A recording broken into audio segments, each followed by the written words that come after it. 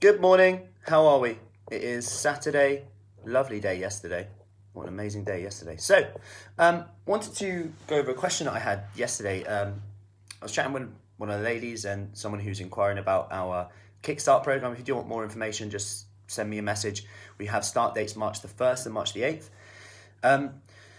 And she was saying that, she walks a lot, but she doesn't feel like she's getting the results she wants from it. And one thing I actually touched on was a recent study that came out. And I just want to tell you that just because you're not getting the results you want, as I said yesterday, people who embarked on a journey of trying to lose 5 kilos, this is just what they said in the study, the more often you try and lose the 5 kilos, the lower the risk of all-cause mortality, essentially. So your risk of death from all causes was decreased, like cardiovascular disease. Morning, Pamela. Give me a hello if you're coming in. Cardiovascular disease, diabetes, etc. And I just wanted to remind you of this because there's another study that came out that showed, and this is really relevant to me because my step count has gone down significantly in lockdown. And that's just because I'm not walking back and forth from the studio, I'm not walking around, in and around, getting stuff, nipping out. You just don't do that, nipping out, And as much as that's good sometimes for time-wise, I have to force myself to walk if I want to go to a walk. Good morning, Lorraine. And I just wanted to share this because in this study, they wanted to see what happened when people's daily average steps. This is very relevant to lockdowns, really. I know some people have walked more, but a lot of people have actually walked less.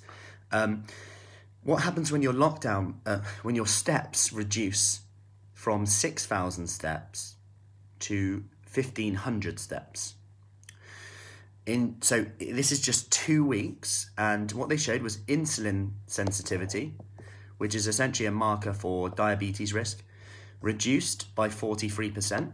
So essentially people were more resistant, and that's essentially around glucose control, and again, your blood sugar levels and potentially your immune system and your health. C-reactive proteins increased by 25%. And C-reactive protein, this is a marker of inflammation in your body, which actually is a key marker because other markers that we often measure, like, I could go into it, cholesterol, etc., they seem to be a lot more risky when C-reactive protein is higher and there's systemic inflammation in the body. Muscle protein synthesis reduced by 26%, which isn't good if you're trying to maintain muscle, because this means that your body isn't synthesizing the protein, which helps you recover, build that muscle. And if you're trying to get fitter, more toned, stronger, make everyday tasks easier, climb those hills without being breathless and your legs burning. When, like one of the ladies says, she just pretends to look over there and go, just want to look at this view a second. And she's like, I need to stop doing that. I want to just walk with my daughter and not have to pretend I'm just looking at this view over there. But I wanted to share this to say that even if you feel like it's not working, well, guess what? It is doing something. It might not be perfect for you right now, but you've got to consider, if you didn't do that, where would you be then? Well, all these things could happen that I've just said. Inflammation, muscle protein synthesis reduced, muscle reducing, insulin resistance, risk of diabetes, immune system dampens down, not to mention our mental health. And it was great to actually see quite recently, actually. Now, muscle resistance exercise, which is a different matter and something that I always recommend, especially people who haven't done it much in their life, because it's never too late.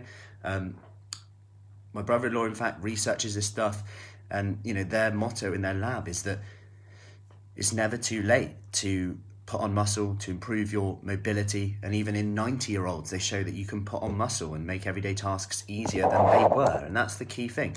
But the UK Chief Medical Officer's report is finally emphasising muscle strengthening exercise. Now, the government's recommended this for years and years, but now they're like, as we age, as, bone density becomes an issue, as, it's more likely that as we age, we unfortunately encounter illnesses, diseases, and we need recovery from that. It's great that we have the treatment often to treat and actually make a recovery, but the extent to which we recover and the quality of our life can often be related to the muscle that we have to allow us to recover and deal with potentially long periods of bed rest.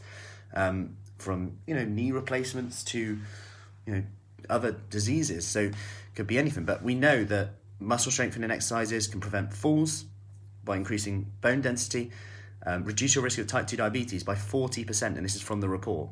And this could be linked to what I said before, but also that muscle is almost like a storage of sugar. It's like having a big bath and a big jacuzzi. The bigger the muscle, the bigger your jacuzzi. The more water that can go in, that's like sugar.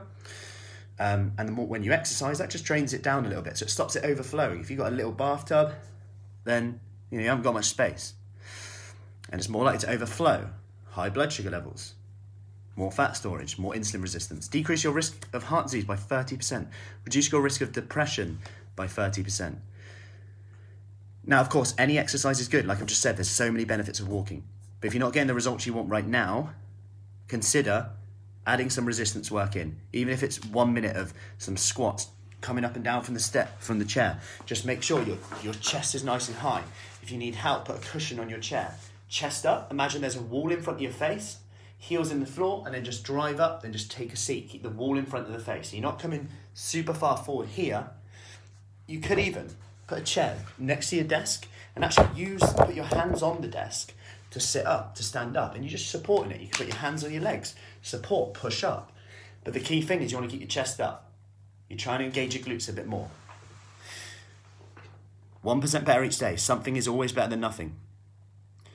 And you might just get all those benefits I've just talked about. So, is walking enough?